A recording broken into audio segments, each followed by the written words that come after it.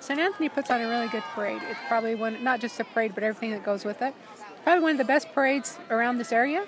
It still has a lot of floats, and it's just awesome. We love it. It's a good reason to come.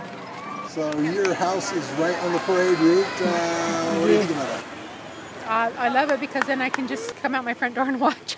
That's great. I don't have to fight the traffic. How many of these parades do you think you've been to? Oh, every year for the last, 10 years? What do you think about them here in St. Anthony? We like them. I can't believe how much more traffic there is than there was 10 years ago. What do you like about this parade? Oh, there's just something homey about it, local. What brings you guys to the parade here in St. Anthony?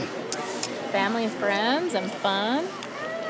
And Pioneer Day celebration. Yeah. So what do you think of this parade up here in St. Anthony? It's a really good parade. A lot of good floats. I like the floats. And good community participation.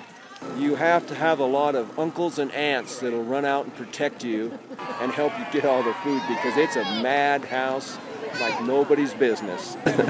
You've been coming to this parade for years. How's it changed? Pretty much the same all the time. New floats, but everything they do is wonderful.